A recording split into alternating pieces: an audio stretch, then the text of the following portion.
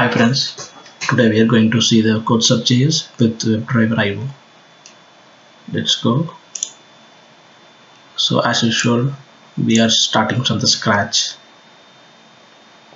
So let me create a new folder.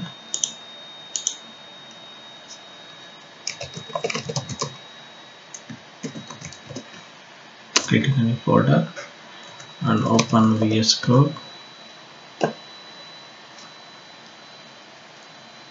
So open the same folder, the VS Code. You can do either in the PowerShell or terminal, Bash terminal, but I am familiar with the VS Code terminal.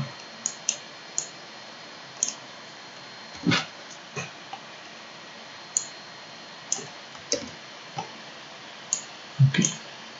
The first step is we initiate the NodeJS. So the first command is npm init -y. So since we are starting from the scratch, I have to start the package. Okay, package is done. So next step is we have to install the CodeceptJS, and this time we are going to install with Webdriverio. So in previous videos we have seen with property. So WebDriver is more useful for cross-browser testing purpose. It uses Selenium WebDriver. Install CodeceptJS.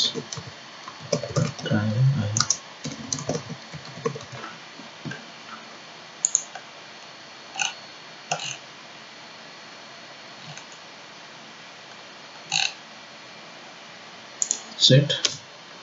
Enter.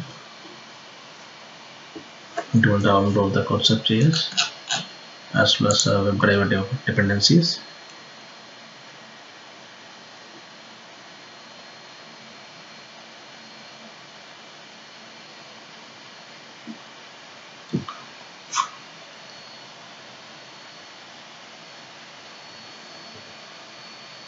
For Puppeteer, we don't need to download any additional packages, but for WebDriverio, we need to download the selenium-standalone-service, so that selenium-standalone server will start and stop automatically.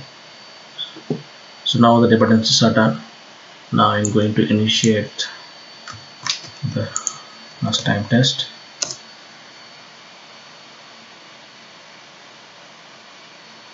Test allocated. So we have already seen this. I'm going to set WebDriver this time. Output English,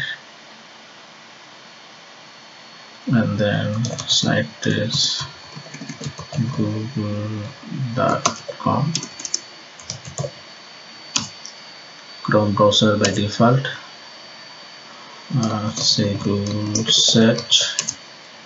Yes. So everything is done. Now you can go see the config file. You can see all the options whatever we entered are here. So now we have an additional step we need to do.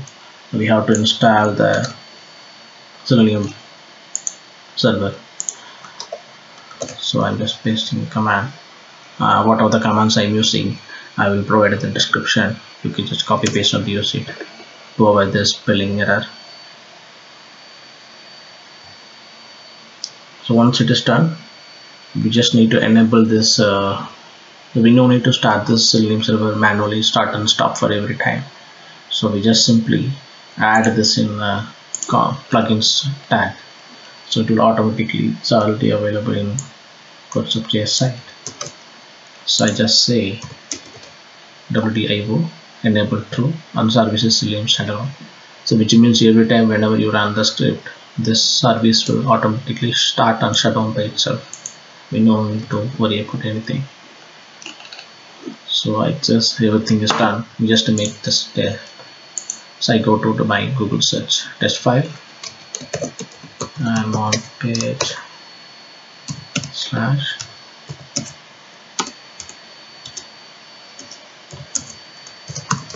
just wait for 2 seconds, and then that's it. So now I run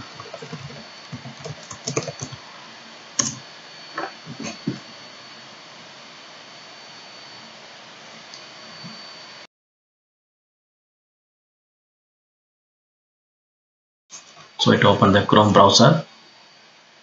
Just wait for 2 seconds and close it. That's it. So now it's by default. It's so simple. Now I mentioned already, so webdriverio is very useful for the cross-browser testing. So if you want to run against a Firefox, simply go to the config file and just change the browser from Chrome to Firefox. Save it. You don't need to do anything. So run it again. Run this command. So this time the browser will open with Firefox browser. You don't need to worry about which version, which driver. So everything is automatic. So now the browser is Firefox. So I'm doing the same operation. Everything will work as like. That's it. I just upload this code in the Google Drive, so you can use it for your reference if you have any doubts. Thanks guys. See you next video. Thank you so much. Bye.